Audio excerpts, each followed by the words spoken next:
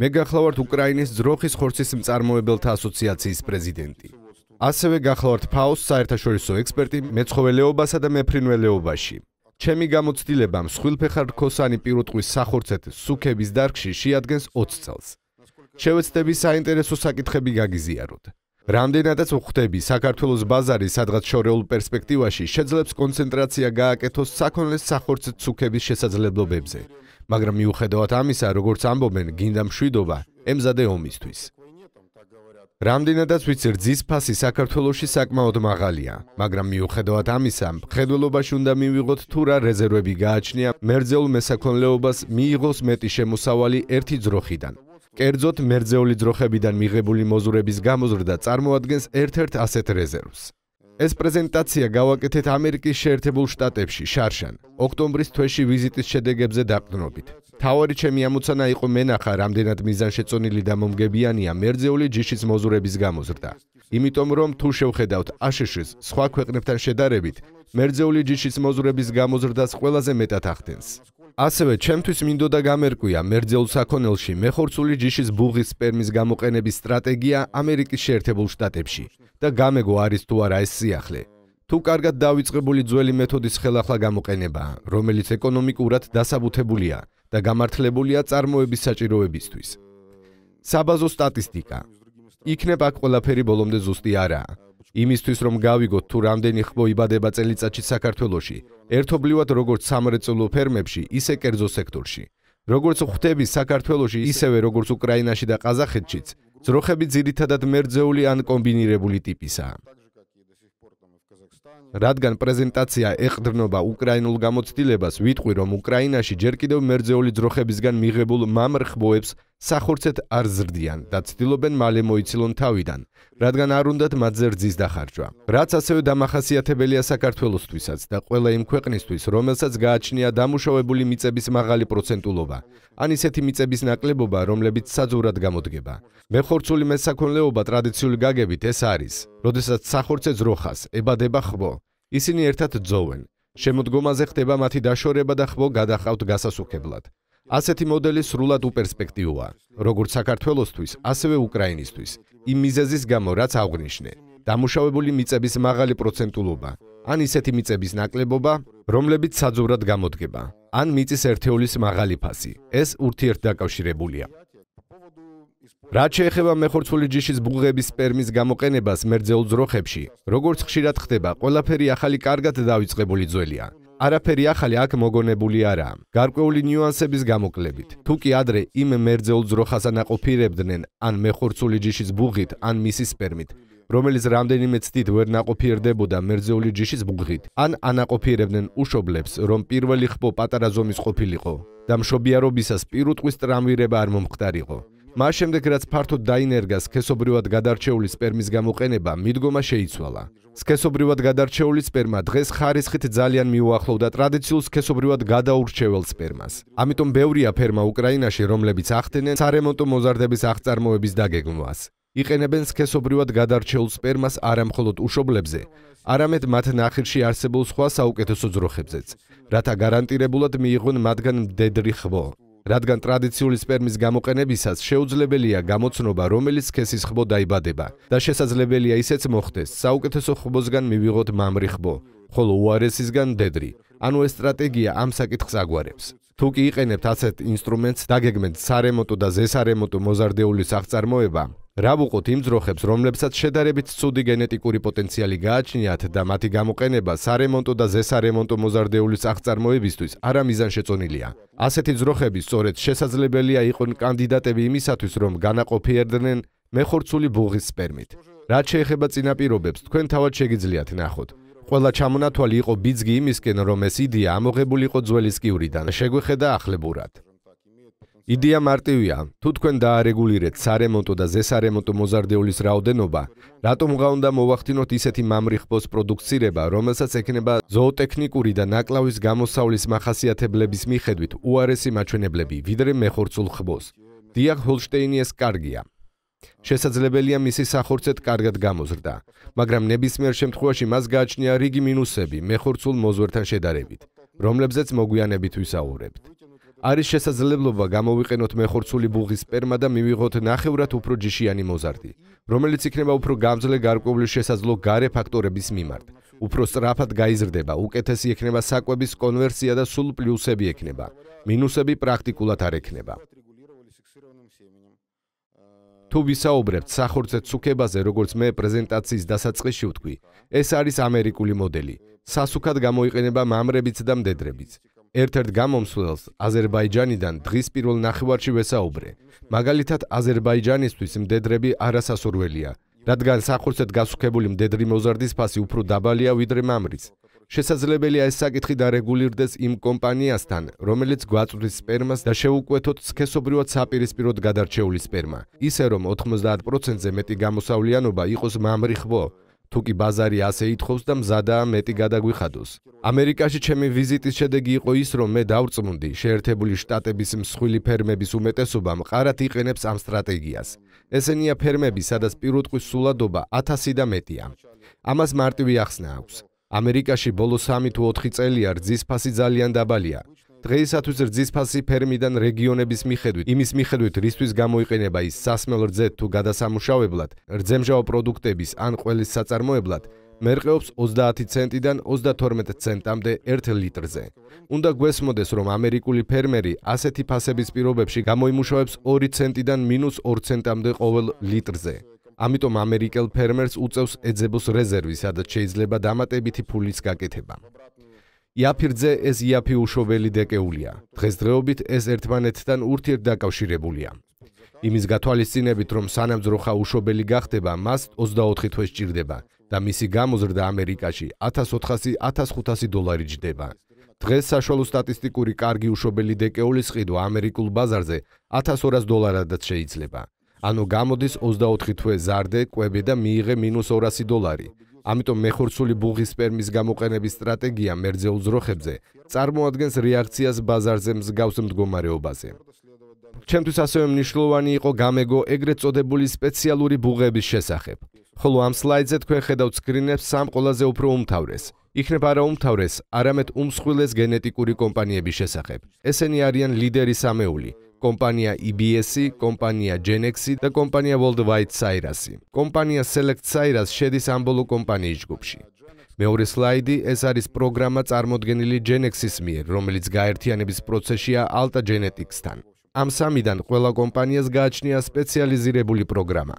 ანუ არის ცალკეული ბუღების სია, რომლებიც გამოიყენება მერძეული ძროხებისთვის.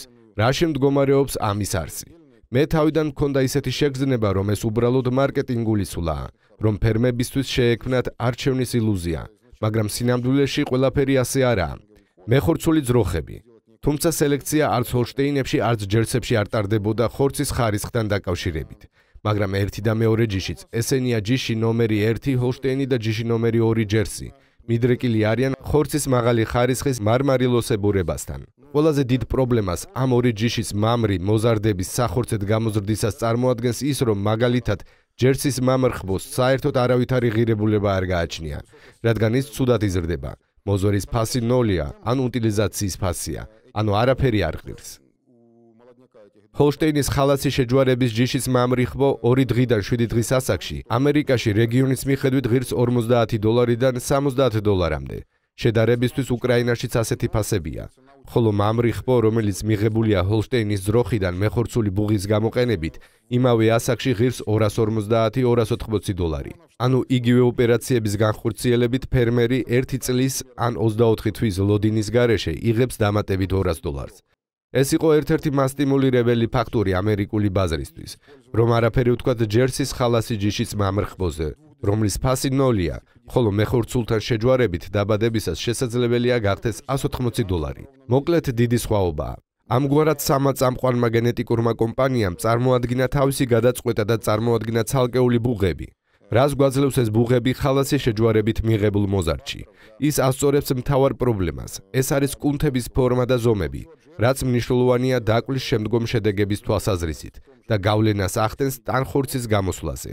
ყველაზე ღირებული ნაწილები, როგორც ჩვენ ვიცით, ეს არის სტეიკები, როგორიცაა რიბაიდი, ტენდერლოიდი, პორტერჰაუსი. განლაგებულია წერს გარშემო ნაწილებში. ჰოლშტეინის პრობლემა ზურგის გრძელი კუნთების განივი კვეთის ფართობია, რომელიც პატარაა მეხორცეულ პირუტყვთან შედარებით.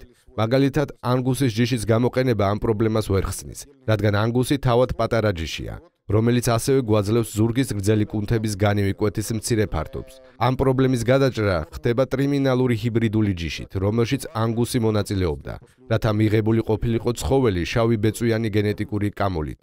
რაც მნიშვნელოვანია ამერიკული ბაზრისთვის, რათა ასეთმა პირუტყვმა მონაწილეობა მიიღოს სერტიფიცირებული ანგუსის პროგრამაში.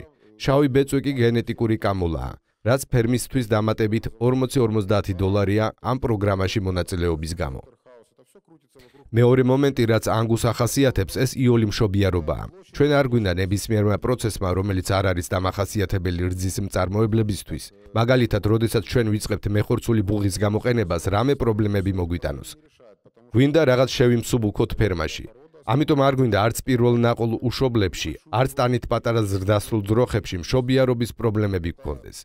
ამიტომ მეხორცული ბუღის გამოყენება მერძეულ ძროხებში გვაძლევს მცირე ზომის ხბოს, რომელიც იქნება 30 კილოზე ნაკლები, მცირე თავით. ეს განაპირობებს იოლ მშობიარობას. ეს კარგია სიმენტალის ძროხებში, რომელთაც ვიწრო გავა აქვთ. ზურგის გრძელი კუნთების განივი კვეთის მცირე ფართობის პრობლემას ხსნის მეორე ჯიში, რომელიც მონაწილეობს ასეთი ჰიბრიდული ჯიშის გამოყვანისას.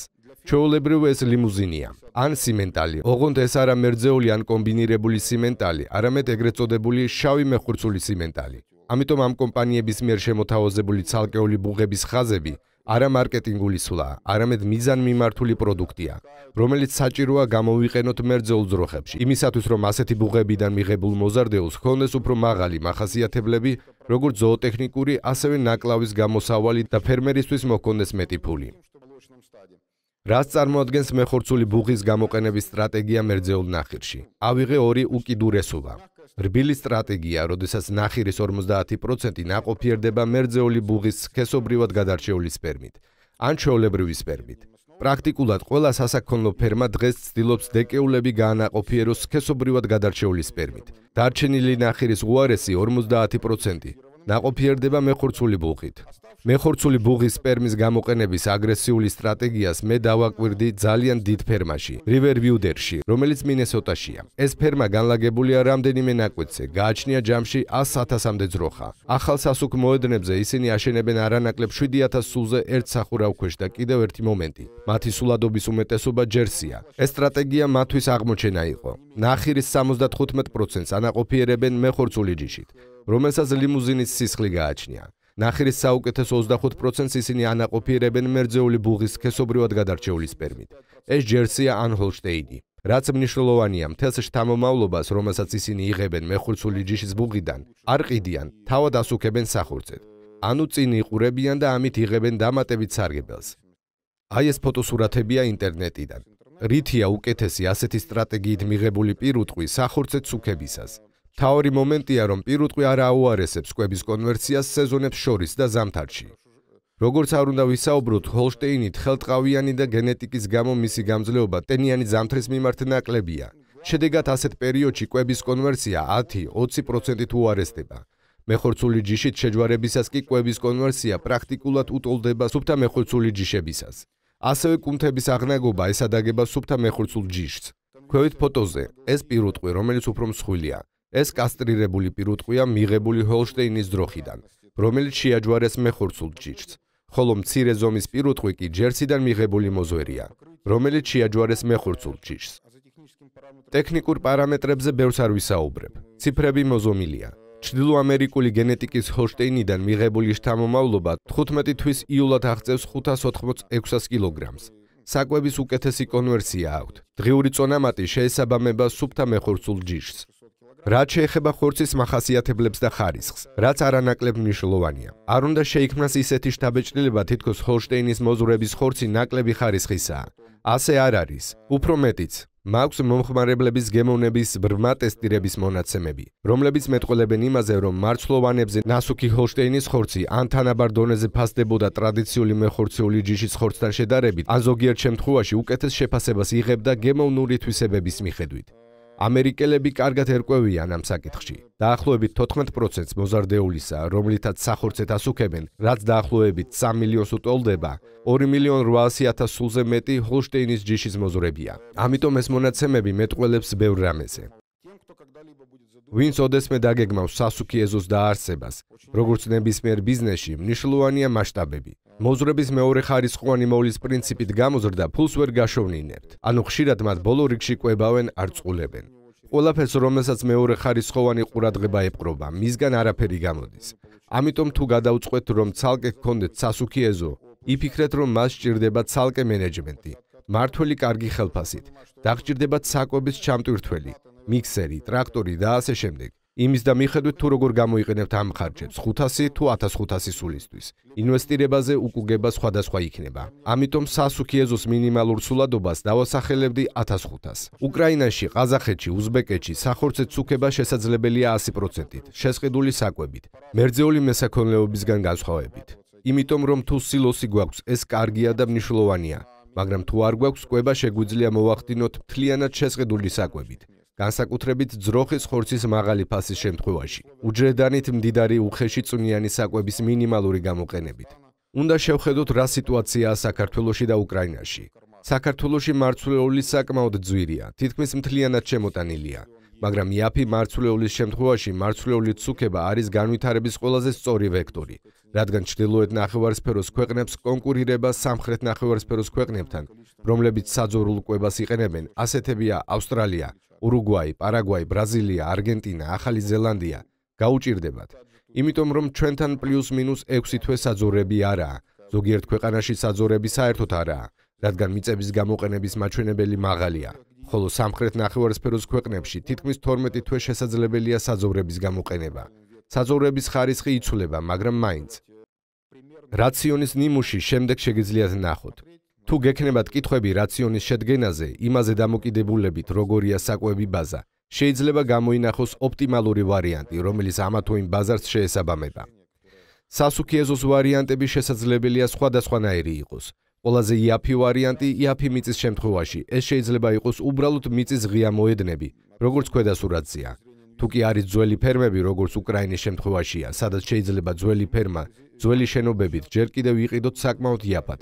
ძალიან კარგია კომბინირება სასეირნო მოედნის და შენობის, სადაც სახურავქვეშ პირუტყვისთვის კომფორტის ზონაა, განსაკუთრებით სეზონებს შორის პერიოდში, როდესაც ქარია, ტენიანობაა და სიცივეა, ცივი შენობა ფანჯრებისა და კარების გარეშე. ამიტომ მინდა თქვენი ყურადღება მივაპყრო და შევაჯამო, რომ მერძეული საქონლის სახორცეთ სუქებას ცალსახად აქვს აზრი, მაგრამ პროფესიონალური მიდგომისას, როგორც ნებისმიერ ბიზნესში, ეს ასია. ხოლო მეხორცული ბულღების მერძეულ ძროხებზე გამოყენება თქვენ საშუალებას მოგცემთ. მოახდინოთ რისკების დივერსიფიცირება და მიიღოთ ეკონომიკური თვალსაზრისით უფრო პერსპექტიული მოზარდეული სახორცეთ სუქებისთვის, რომელსაც მეხორცული ჯიშებისთვის დამახასიათებელი ყველა გარეგნული ნიშნები ექნება. ჩრდილოეთ ნახევარსფეროს ქვეყნებისთვის სახორცეთ სუქების საფუძველი უნდა იყოს მარცვლეულით კვება და ისევ ბაზარს უნდა მივაქციოთ ყურადღება. ვერ ვიტყოდი, რომ ეს ცალსახა რეცეპტია საქართველოსთვის. თუ კი ვინმეს ეს აინტერესებს, მზად ვარ დავეხმარო გათვლებში და გავაცნო ჩემი ხედვა, როგორ შეიძლება ამის განვითარება. და ბოლოს ჩემი სუბიექტური აზრით, რომელიც ობიექტური ფაქტებითაა გამყარებული, სასაქონლო ფერმების განვითარება ხსნის რძის მიღების პრობლემას და ხელს უწყობს მოზარდეულის წარმოებას, რომელიც სასუქად გამოსადეგია. ამერიკაში ბოლო 10 წლის განმავლობაში მიმდინარეობს ფერმების გამსხვილება. მე ვახსენე, რომ ერთ-ერთი კომპანია არ აშენებს ფერმას 7000 ძროხაზე ნაკლები სულადობით. ჩემი ურთიერთობისას ზოგიერთ ბანკირებთან ამერიკაში მივიღე ინფორმაცია, რომ თუ მიდიხარ ბანკში, ახალი მერძევეობის ფერმის დასაარსებლად და ის 4000 სულზე ნაკლებია, ფულს არავინ არ მოგცემ, რადგან რძის ასეთი დაბალი ფასის შემთხვევაში ნაკლები სულადობის ფერმა ძნელია გადარჩეს. და მეორეს მხრივ შევხედოთ ტრადიციულ სახორცე ფერმის ზომას ამერიკაში ძროხით და ხბოებით, სადაც ძროხას არავინ არ წველის, ის იგებს ხბოს, ხბო მასთან ერთად ძოვს. შემოდგომაზე ხბოს აშორებენ დედას და აყენებენ საბოლოო სუქებაზე. 50 წლის წინ ასეთი საშუალო სტატისტიკური ფერმა იყო შესაძლებელია მეშლებოდეს 1-2 სულით, 40 სულამდე ძროხით და დღეს 2019 წელს ეს მაჩვენებელი იგივეა. განვითარება არ მოხდა, იმიტომ რომ ეს არაა ბიზნესი. ფერმებისთვის ეს ძირითადად ისაა, რაც მათ მემკვიდრეობით მიიღეს. ეს ფაკულტატივია, რომლითაც ისინი კაპიკებს გამოიმუშავებენ. თუ ისინი ყველაფერს სწორად აკეთებენ, თუ კი სწორად არ აკეთებენ, შესაძლებელია მინუსებშიც გავიდნენ. ამიტომ რატომ აიტკიონ თავი? განვითარების პერსპექტივა ასეთ ფერმებს არ გააჩნიათ. ამის მაგალითია მეზობლები, მიროტორგი, რომელთაც გააჩნიათ 300,000-ზე მეტი ადგილობრივი ძროხა. მიროტორგი დაკავებულია სხვა საქმიანობითაც. დაფინანსების წყარო ცნობილია. მეფრინველეობას მოაქვს მათთვის ფული. მეღორეობასაც, ხოლო მესაქონლეობა მუდმივად ჭამს ფულს და ამ ფულს ჭამს სწორედ ეს კომპონენტი, ძროხა ხბო. იმიტომ რომ ძნელია ასეთი სულადობის მართვა, თუნდაც ის დაყოფილია 4,000 სულიან კლასტერებად. მადლობა.